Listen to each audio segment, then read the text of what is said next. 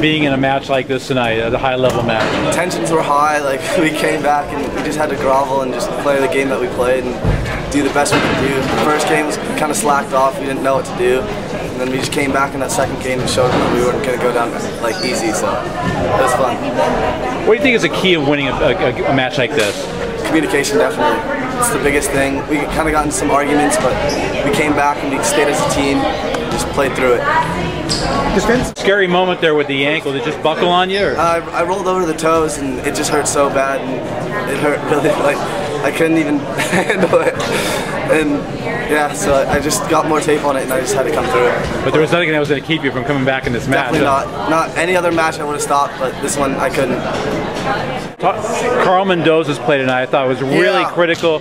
I mean, his passing and his defense. I mean, that was... his play is just contagious for us throughout the match. I mean, that guy, I hate to say it, but he deserves, I don't know if you could say a Purple Heart, but he deserves something, some kind of award for his you know, I don't know, what can I say, is basically his desire to fight for his team and let them know that I'm not going down without a fight. And, you know, he showed how much he cares about this team.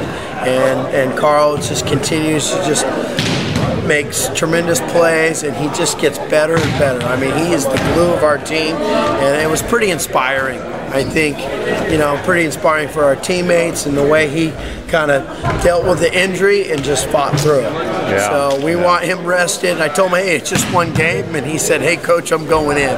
You know, I want I want to win this real bad. So, you know, it's just Carl played tremendous. Tonight it looked like they were taking away your big hitters, but some other guys seemed to come through for you. You said Joe Rafferty coming through, and you have Dickinson coming through. What can you say about those guys? Yeah, they played their match, and that was their time to shine, and I'm glad it was versus a crosstown rival. So they came through, they helped me out as much as they could when I came back in and I was hurting, but they got it. So. These kids fought really hard. You got to give DP a lot of credit. You know, Chris Hughes had this team prepared. They were ready. I think they were pretty pumped up that we were able to beat San Marcos on Tuesday, and they knew that, hey, we could beat Santa Barbara, and they definitely showed that throughout the match. And it was definitely a team win for us. I mean, our kids didn't get down. Well, obviously, we had it was an emotional game, but probably one of the highest level of volleyball games that I've seen this year so far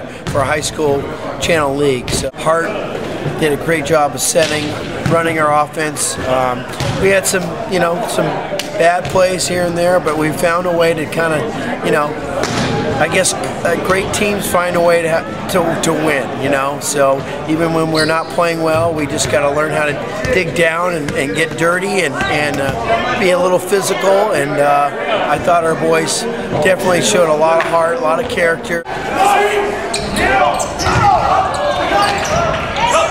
Okay, freebie, baby. Here we go. Where's that card girl?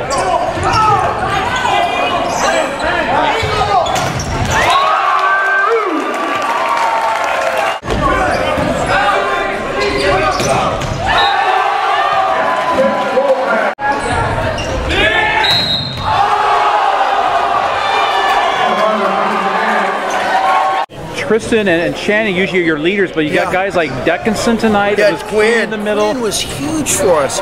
Offensively in the middle, we weren't connecting too well in the middles, and Quinn really came through for us in that game 5 and game 4. It was, it's the way he was able to kind of squeak those shots against their big middles, because they were blocking us, they were frustrating, and it shows a lot of, smart decisions by Hart, by trusting his teammates and still, letting them know that, hey, we need you and we rely on you, and they really came through for us. So I mean, that was huge for us. And then again, like you say, trusting. You talk about Ryan Worley. You got a little bit of an off night. He struggled, but then here in the 5th game, he gets a couple of big kills for you. He makes a couple of good kills, and I told him in the green room, I said, you know what, I'm really proud of you. It just kind of speaks volumes about his character, the way that he fights, and that huge swing at 13, was it 13-12?